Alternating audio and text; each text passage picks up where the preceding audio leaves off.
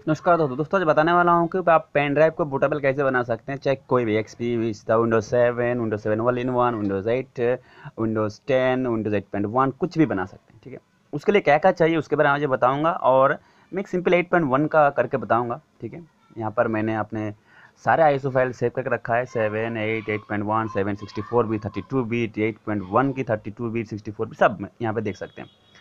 तो कोई भी कर सकते हैं। कहाँ से आपका आईएसओ मिलेगा वो भी बताऊंगा। तो यहाँ पर मैंने सेव फाइल बता दिया। ठीक है, कि ये फोल्डर मैंने सेव करके रखा है। अब आपको बताऊंगा कि इसके लिए एक और फाइल आपको चाहिए होगा। ठीक है, यहाँ पे देख सकते हैं मैंने पेन ड्राइव जो लगा रखा है विंडोज 7 पहले से ही है, और मैं इसमें विंडोज 8 भी बूटेबल बनाऊंगा। तो ये बना एक ही पेन ड्राइव का आप विंडोज 8, 10, 7 सब बना सकते हैं। चलिए चलते हैं, देखते हैं। और अब साइट के बारे में बताएंगे आपको कि किस साइट से आपको मिलेगा। ठीक है, ये 8.1 के बूटेबल है, इसे मैं अभी बूटेबल डिस्क में बनाऊंगा, पेन ड्राइव बनाऊंगा। ठीक है, तो वीडियो थोड़ा लंबा हो सकता है लेकिन कुछ समझने की भी बातें हैं। ठीक है, और यहाँ पर एक आपको जो आईएसओ फाइल जो आपको चाहिए वो है, यहाँ पर साइट देख सकते हैं। यहाँ पर गेट इनटू पीसी है, यहाँ पर .com आप लिखेंगे तो यहाँ पर आप सर्च बॉक्स में किसी भी विंडोज़ के बारे में आप सर्च कीजिए या विंडोज़ लिखिए, जो भी लिखिए यहाँ पर लिस्ट यहाँ पे आ जाएगा। तो मैंने 8.1 लिखा था, 8.1 का सारे एडिशन आ गए। तो कोई भी एडिशन आप यहाँ पे डाउनलोड कर लीजिए। आपका नेट स्पीड बहुत अच्छी होनी चाहिए, कम से कम 5, 6, 7 MBPS होना चाहिए। 10, 12, 15 होगा तो अच्छी बात है। तो पहले से डाउनलोड कर रखा है मैं, 1-1.5 घंटा लगता है मुझे डाउनलोड करने में, क्योंकि मोबाइल नेटवर्क है थोड़ा स्लो चलता है। ठीक है, तो इस तरह से आप यहाँ से आप डाउनलोड कर लीजिए। ठीक है, ठीक है। तो जब आप क्लिक करेंगे किसी भी एक में तो इस तरह से आएगा, और यहाँ पर आप सारी डिटेल्स में बताएगा, डिटेल्स उसमें रहेगा फाइल। और यहाँ पर दोनों चीज़ यहाँ पर है 32, 64 और 32 बिट। किसी किसी में दोनों इकट्ठे होता है तो जीबी थोड़ा बढ़ जाता है। ठीक है, तो इसे नोट कर लीजिए। उसके बाद सेकंड जो सॉफ्टवेयर चाहिए जिसको आप बूटेबल बनाने के लिए, वो है विन सेटअप फ्रॉम यूएसबी। ठीक है, यहाँ पे आप देख सकते हैं, ये आप डाउनलोड कर लीजिए। यहाँ पे गूगल में सर्च करेंगे, एड्रेस बार में सीधे लिखेंगे तो भी आ जाएगा। तो यहाँ पर एक फाइल आएगा जो जो बिल्कुल न्यू एडिशन होता है वो आ जाता है। आप पुराना भी कर सकते हैं। अभी मेरे पास 2017 ही है तो मैं 17 वाला ही करूँगा। आप 18, 19 का भी ये भी डाउनलोड कर सकते हैं। 28 MB का छोटा सा ही है। ये कैसे दिखते हैं इंटरफेस ये भी मैं आपको सामने बता दूंगा। यहाँ पर नीचे वाली लिस्ट देख सकते, पुराने पुराने देख सकते हैं। कोई भी कर सकते हैं, सब में हो जाएगा, कोई नो प्रॉब्लम, सब में चलता है। तो यहाँ पर दो दो बीट का होता है, एक 62 बीट, 32 बीट दोनों इकट्ठे डाउनलोड होता है। वो कुछ इस तरह से शो होता है। ये win setup from use folder इस तरह से आएगा। ये ऊपर नीचे दोनों, एक 64 बीट नीचे वाला, ऊपर वाला 32 बीट का है। तो अगर सिस्टम आपका कौन सा है वो देखने के लिए आपको क्या करना है, माई कंप्यूटर में राइट क्लिक करनी है। और राइट क्लिक करने के बाद सबसे लास्ट ऑप्शन प्रॉपर्टीज़ में जाना है, जहाँ पे आपको पता चलेगा कि आपका कंप्यूटर है, आपका लैपटॉप जो है कितने बीट का विंडोज़ डला हुआ है। तो यहाँ पर देख सकते हैं, ये देखिए यहाँ पर 64 बिट का विंडोज इसमें डाला हुआ है, तो मैं 64 बिट वाला ही चालू करूँगा। वैसे भी 32 बिट इसमें चलेगा भी नहीं, अगर चलाएंगे तो बताएगा कि ऑपरेटिंग सिस्टम नॉट सपोर्टेड। तो चलिए इसको ओपन करते हैं।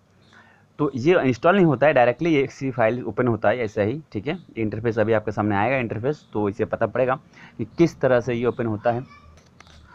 तो खुल जा सिम सिम, थोड़ा टाइम लग रहा है, थोड़ा सा लगता है टाइम।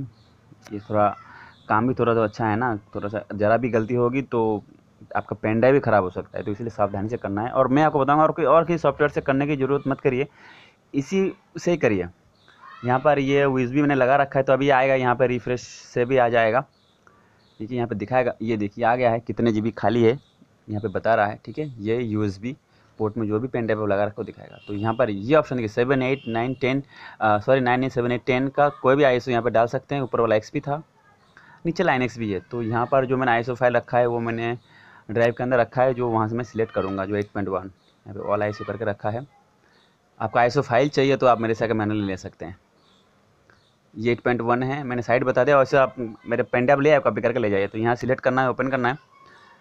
तो कोई भी आईएसओ चाहिए आप मुझे ले जाइए, मैं फ्री में दे दूँगा। ठीक है, क्योंकि मैंने भी फ्री में डाउनलोड किया है, कोई बात नहीं, दे दूँगा आपको। ये आ गया। अब यहाँ पर एक मेन ऑप्शन, यहाँ पे एडवांस, जो यहाँ पे एडवांस ऑप्शन यहाँ पर आपको क्लिक करना है। ठीक है, ये यहाँ से ये कस्टम वाला ऑप्शन दोनों ऊपर और नीचे भी दोनों को क्लिक करना है बस, क्योंकि एक ही पेन ड्राइव में दो डल रहा है, विंडोज़ 7 भी है, विंडोज़ 8 भी है। तो इसीलिए उसमें भी पता पड़ेगा कि किस तरह से हमें नाम लिखने के लिए कभी आएगा कि आप इसको नाम दे सकते हैं, विंडोज़ 10, विंडोज़ 8, विंडोज़ 7, जो भी आप कर सकते हैं। अब एक ही पेन ड्राइव में 3-3 विंडो भी डाल सकते हैं। तो यहाँ पर कोई भी एक नाम यहाँ पर ये भी रख सकते हैं, कुछ नाम यहाँ पर दे दीजिए अपने हिसाब से। चलो मैं भाई 8 कर देता हूँ, तो मतलब पड़ेगा विंडोज़ 8 है। ओके, एक और नाम पूछेगा जो इंपॉर्टेंट है। ठीक है, यहाँ पे सारा मिटा दीजिए। आप सीधे सीधे विंडोज़ 8.1 या विंडोज़ 7 आपका है, विंडोज़ 8.1 का कितने बीट का है, सब आप लिस्ट में डाल सकते हैं। ठीक है, मैंने विंडोज़ 8 यहाँ पे डाल दिया। ठीक, 8.1 डाल देते हैं। चलिए ओके, और यहाँ पर ये प्रोसेसिंग शुरू हो गया है। दोस्तों ये प्रोसेसिंग आधा घंटे से लेके 1 घंटे तक भी हो सकता है, 20 मिनट का हो सकता है, 15 मिनट से ऊपर ही लगेगा, ठीक है। तब तक के लिए आपको इंतज़ार करना है, जबकि यहाँ पर ग्रीन वाला ये चलता रहेगा अबाउट के बगल में, ठीक है। यहाँ पे चलता रहेगा और उसके बाद कोई अपना अपना प्रोसेसिंग करता रहेगा, धीरे धीरे 15-20 मिनट के बाद ये हो जाएगा। तब तक आपको इंतजार करना है। लास्ट में लिख के आएगा जॉब डन। तो वीडियो को मैं यहाँ पर रोक देता हूँ, ठीक है। जैसे जॉब डन आएगा फिर आपको मैं बता देता हूँ, ठीक है। दोस्तों यहाँ पे देख सकते हैं ग्रीन कलर का जो ये चल रहा है प्रोसेसिंग, ये आराम से चलेगा, पूरा 100% तक हो जाएगा। तो आपकी स्क्रीन पे इस जॉब डन करके लिख के आएगा, तो इसका मतलब आपका पेन ड्राइव बूटेबल हो गया है। अगर इतना तक आ गया तो आपका प्रोसेसिंग हो जाएगा, ठीक है। फिर आप उस पेन ड्राइव से कितने भी सिस्टम का फॉर्मेट कर सकते हो, विंडोज डाल सकते हैं, ठीक है। और इसका एक्टिवेशन प्रोसेस तो बिल्कुल ही आसान है। जब आप विंडोज डाल लेंगे, अगर आपका एक्टिवेशन करना है, आपको नहीं पता आ रहा है कैसे करना है, तो आप मुझे कमेंट करिए। मेरा फ़ोन नंबर तो जरूर आपको पता होगा, आप व्हाट्सअप भी कर सकते हैं, फ़ोन भी कर सकते हैं। मुझे डायरेक्ट मैं फ़ोन उठा लेता हूँ, मैं आराम से बात कर लेता हूँ, आपको ऑनलाइन बता दूंगा किस तरह से आपको विंडोज़ को एक्टिवेशन करना है, ठीक है। तो चलिए जॉब डन तक इंतजार करते हैं, फिर आपको बताते हैं। दोस्तों अभी जॉब डन होने वाला है, ठीक है।